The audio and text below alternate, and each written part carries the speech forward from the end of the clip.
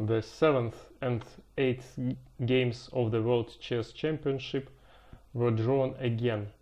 The 7th was a solid draw. Fabiana has easily equalized with black. Neither opponent had real chances. However, in the 8th game the challenger had advantage and a real opportunity to score, but he didn't. Let me offer one more explanation. Giri, the king of draws, feasts on the battlefield of the World Chess Championship. Good evening, dear chess friends. My name is Artem Smirnov and I will review the games of the World Chess Championship between Magnus Carlsen and Fabiana Caruana. In the 7th game, Carlsen was white. He played d4, knight f6, knight f3, d5, c4, e6. Now it's Queen's Gambit declined. A very solid setup for black. Knight d2. Earlier, Carlsen has tried rook d1 in this position without big success. Knight d2, queen d8. As Giri has mentioned in his Twitter, knight f3 could be a good choice here, offering a draw immediately after queen a5, knight d2. But of course it wasn't a Carlsen's wish to draw the game immediately, and he tried to put pressure on the challenger. Knight b3, bishop b6, bishop e2. Rook d1 looks robust here. Queen e7, bishop e2, and now d takes c4 looks okay, and after bishop c4, rook d8, black is close to equalizing the position, but still white is pushing. White has tiny advantage.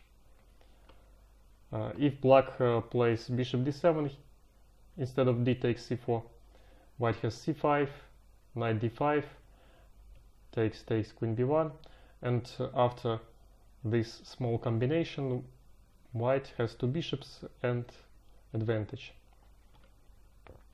Magnus played bishop e2, queen e7, bishop g5, d takes c4. Well, Fabiana says, come on Magnus, I'm going to exchange the central pawns and then rooks on the d file. How are you going to win this position? And Magnus tries knight d2 instead of bishop c4 with equality. Knight d2, the knight may go on e4. Knight e5 is the best option here, and Carlsen castles. After knight c4, bishop d7, knight takes, g takes, bishop h6, white destroys the black king castle. White destroys the black's king castle, but it's not enough to get advantage here because black is a pawn up and white has no real initiative on the king side, and this position is even better for black here. After the castle it was bishop d7, bishop f4, knight g6, bishop c7, exchanging the bishops, takes, rook d1, the rooks are exchanged, the knights, the bishops, and finally this position is pretty drawish here. Magnus plays e4, restricting the bishop on b7, but after queen c7 the bishop goes to a6, attacking the knight, and black exchange queens, f6, f4. F4 is the best option here, because if white takes on f6 then pawn takes, and this position is better for black. Black has bishop versus knight endgame, and these pawns on a3 and c3 are really weak in this position. But of course, Magnus plays f4. He understands these endgames very well, and the position is drawish because the knight on d6 controls all these squares and is slightly better than the bishop on a6, but black has better pawn structure. After king e3, black attacks the g2 pawn, white defends, and the bishop retreats, offering a draw.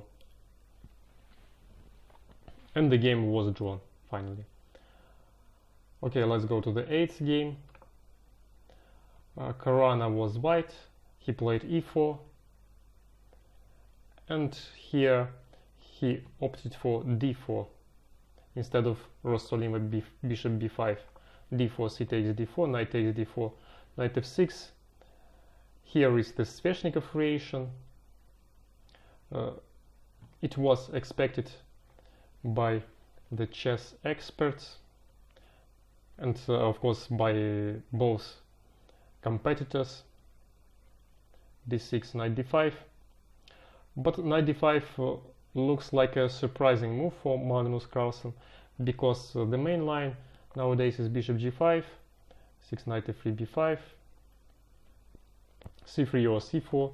c4 is also possible in this position, producing the good square for the knight on a3, or maybe even bishop f6 on the 8th move, or destroying the pawn structure. In the game it was knight d5, knight takes, pawn takes, knight b8 and a4. Looks like the most promising continuation in this position for white. Bishop d2, f5 was in the game. Other options are a6 with equality here in the game, or parrying Gelfand. Knight f6 is another choice.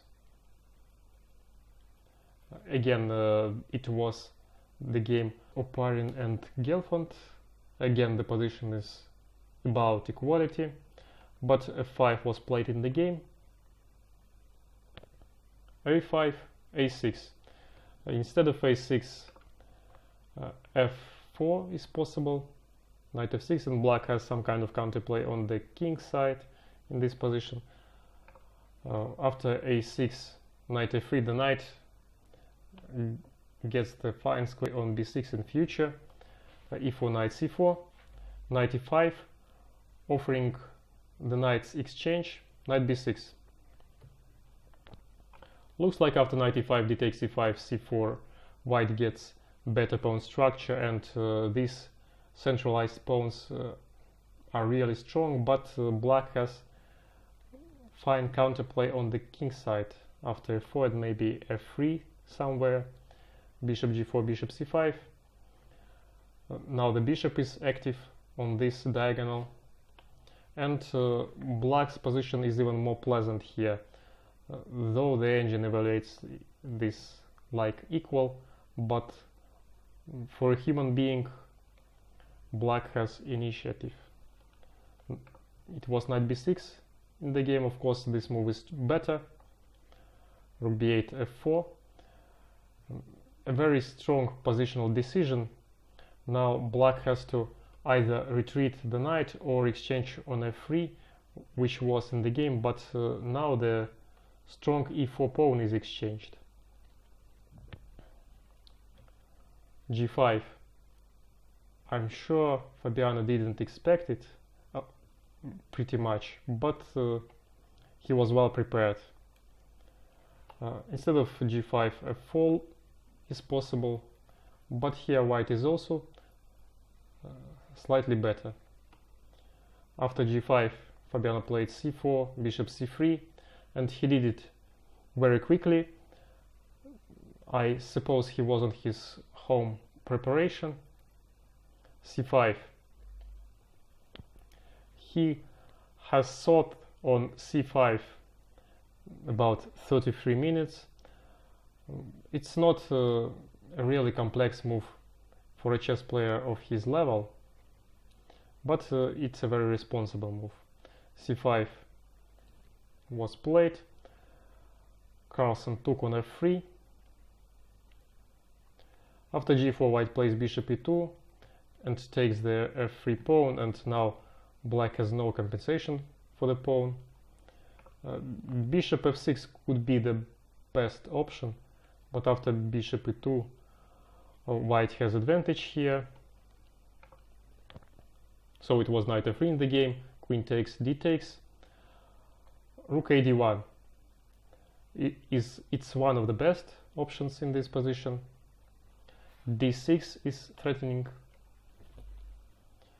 The Norwegian supercomputer Chess evaluated this position like absolutely winning for white, but of course even for the World Championship and for the challenger it's far from obvious. Both of them understood that this position is much better for white. Bishop d6, it was necessary to block the d pawn, and h3, a very inert move was made on the board. It was an invisible Giri's hand to push the h pawn, to my mind. Queen e8, instead of h3, a logical knight c4 gives white huge advantage in this position. g4 attacking the queen, f3, but white plays rook f1 because there are no dangerous threats here.